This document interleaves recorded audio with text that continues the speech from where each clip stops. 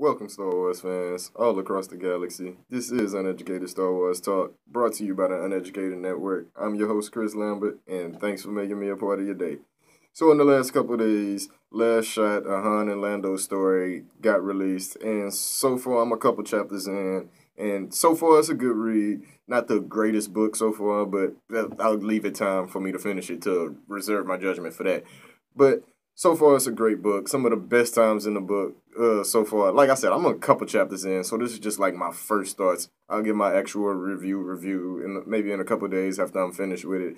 But to start it off, it's a great book. The writing for Lando is always great in the books, and Mark Thompson, the narrator, and shout out to Daniel Jose Older, the writer of the book, did a great job so far. I'm really enjoying it. Not really many boring spots where I'm at. Like sometimes some books have some spots to where it's a drag getting through a certain part, or you're not really feeling the writing for certain characters or something like that. So far, I'm really loving Lando's writing. I really love Han, and the narrator as well. Do a great job, Mark Thompson. He do a lot of the Star Wars books, and he also does a great job with his impersonating the characters and everything. So Han is real spot on. Lando sounds great with his smooth talking. It's not even just the narration of it with Lando. It's also the writing. I think Lando's writing is really, really good, and it got me really excited about him in the new Solo movie as well. But like I said, the writing is real well. Some of the best times I've had in the book is earlier on in the book. You get to see Han and being Father Han, Ben, get to see some around the house stuff when Mon Mothma calls and Han has to answer and Ben is crying and all that. Like all that was just great writing to me, and we get to see some of that everyday life that we never really got to see with Leia and Han, and we got some good back and forth with him. Like we got a little look into the Han and Leia's relationship, which was great because we didn't get none of that on screen. Like we got a hug and that sort of thing, but we got to see regular marriage life of Han and Leia a little bit in the book, and that's really enjoyable to me. You get to see a little, like I say, that back and forth between them, just humanizing them and letting us take a peek into their relationship, and we see that they still have been at this. He's still really really small. He mouthing off some words to Lando, like he calls him Uncle Lando and stuff like that. So he is talking a little bit.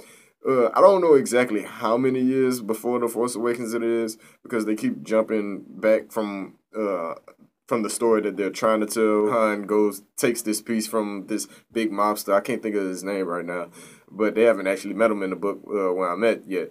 But they trying to get this piece of equipment that Han might have took from a guy doing a past job with. Sana Solo, she makes her appearance in the book, and that's big because she's a character from the comic books that a lot of the fans wasn't really feeling because her and Han was married. Turns out it was a fake wedding and all that, but you can check the comics out for that story. But Leia mentions that your other wife, and then, like I say, that's some of the best dialogue in the book so far is the back and forth between Han and Leia, Han and Lando, Han and Ben, because I'm really enjoying that as a father myself. I'm getting to see Han Solo do that sort of thing, his around the house thing with Ben, and that's just like I said, I can't overstate it. Like I said, it's not one of my favorite books so far, but it is doing a damn good job of keeping me in, and the actual job that they're trying to do. It seems like I said, it seems like they're going back and forth from like 10 years prior, because Lando gets hemmed up about some equipment that got stolen, and they know that whoever took it was in the Falcon. They hem him up because he's the registered owner of the Falcon, so he goes him Han up about it, and we get them trying to get into the mystery of finding this piece of equipment. I can't think of the actual thing that they Han might have took from the guy, but I'll get back to y'all in my review of that. So starts off with the book. Like I say, it is damn good read. We got a lot of behind the scene things that we haven't seen from Han and Leia. Lando's writing is just great. That's probably the shine of the book so far for me is Lando's the writing for Lando. Just every time I get to a part of Lando's, I'm laughing and all this stuff. It's just Lando's part is great, and we get some Chewie as well in the book as well. Don't want to miss Chewie. That happened to him enough in the movies. But that'll be all for this video. It's not a lot of news. You know, Lucasfilm going a quiet storm before a movie is released. This book, I'll be back in a couple days with my review of the book.